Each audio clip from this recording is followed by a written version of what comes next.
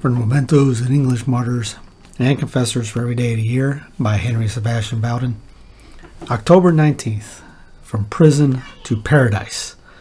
St. Philip Howard, layman, 1595. After his condemnation, he rose at 5 a.m. and spent 4 or 5 hours every morning and 3 or 4 in the afternoon in prayer, so that his knees grew very hard and black. He fasted thrice a week, and on the vigils of the great feast he had neither meat nor drink. In his spare time, besides a little physical exercise, he used his remarkable intellectual gifts in translating spiritual works. To the poor he gave much of his scantly allowance, and he intended, if ever it were possible, to restore all church lands in his possession, to make his 2 houses monasteries, and himself to enter religion.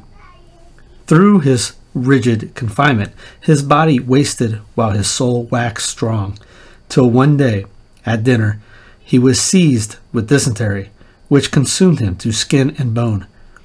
The queen refused his petition for a priest or for his wife and children to visit him, though this latter she had promised.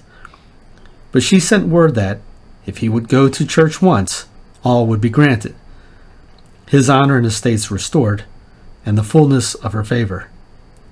He refused her offer, and after 11 years' imprisonment, gave back his soul to God. He inscribed on his cell, quote, "The more of suffering for Christ in this life, the more of glory with Christ in the next."